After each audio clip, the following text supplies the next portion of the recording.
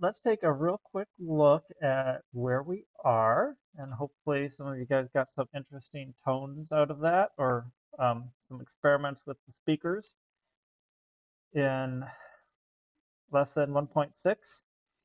Um, I did put a little bit of code in here for a um, buzzer with a loop. So if you pull that up, I think if you click on it, it'll show the code. You can copy and paste it. I think I can also make that downloadable. But this added in a little loop where it will go through a analog write, kind of like the dimmable LED, the pulse width modulated LED, that breathing LED. It'll go through and make it softer and bring it back up to 255 so you can get a little bit of pitch out of the um, buzzer like we did with the LED. Um, and not quite as adjustable as the tone thing that we did. But I put that in for challenge 2 or a 4 counter. You could also use that same counter to count from like 1 to 1,000 and use the different delays and experiment with that a little bit. So I figured I'd let you play with that. There is a little quiz on lesson 1.6. And for today, I wanted to do a simple memory game, a Simon game. And some of you may have already played this or be familiar with it. And what I chose to do instead of writing the whole thing up is I wanted to go through an online tutorial. There are tons and tons of sites out there with tutorials. So basically what I did is I pointed you to a URL on the Arduino site, which pulls up an Arduino game. Now, one thing you'll find with a lot of the online tutorials, they do not go into a lot of instructions on building, and this one is no exception. They expect you to kind of look at the code and know what's happening, know what hooks up and how it hooks up by the code itself. That's why it's nice to put the variables in the beginning. They do show you a picture of it on breadboard and wires. But the code is here, and you can download it or copy and paste it. And they'll show you a little bit of operation. But you notice they declare variables up in the beginning for pin modes for your LEDs and the wires, and they're doing that instead of really showing you in detail or giving you detailed wire instructions. You kind of include that in the code, and also the commenting in the code sometimes helps. Now, there's going to be a lot of stuff in here that we have never discussed yet. Not a big deal. Just be aware of that, and we'll talk about some of these things as we go through. But basically what I want you to do is try building this. This is a 200-line project. There's also a wiring diagram if you want to try and make some sense of that. It's a little bit challenging the way they have it set up, but that's what we got to work with. That's what was supplied in this tutorial. There's probably about no less than 20 or 30 Simon games out there, and I'm going to work with this game. I might supply some different code for one that I've done where I've changed a few things around, and we'll be adding some features to it in the future.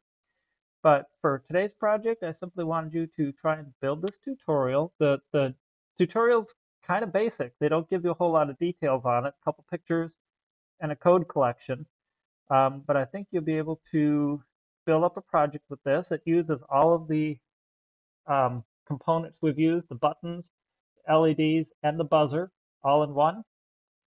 So you should be able to build this up and upload the code and get it to work. And what I want you to consider on this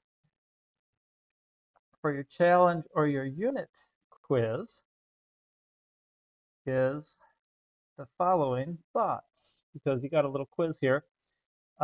Your quiz will actually be, here, let me back up one step.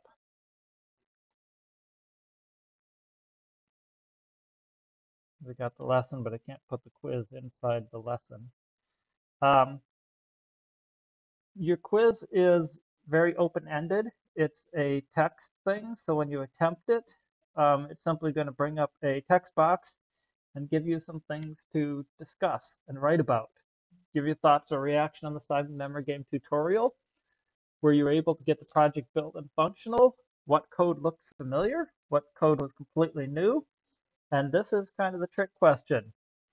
What modifications can you think of for the code or wiring that would improve this project? be careful what you put in there. You might find yourself having to do those modifications. Um, really, it's there to get you to think about, hey, that's, I think it would be better if we did this or if we did this instead. So start thinking about that. And some of those things that you probably want to put in there, we will be working on in the next section because we're going to learn how to use more components and how to also understand data and what the Arduino is doing. And that's going to be our next unit. So that will kind of wrap up this unit with a very open-ended question.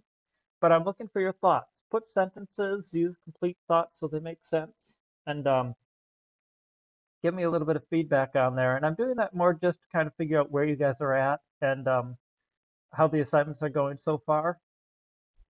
And if you have any other questions or you want to tinker with the other stuff, or even if, hey, I'm bored and have a little bit of time, you can always type in Arduino and follow it up with a part. It serves a digital temperature and humidity sensor or a liquid crystal display or a motor, and you can look stuff up and start tinkering with that and playing with it with other online tutorials if we haven't gotten to them yet. And we will start with more components next time we meet.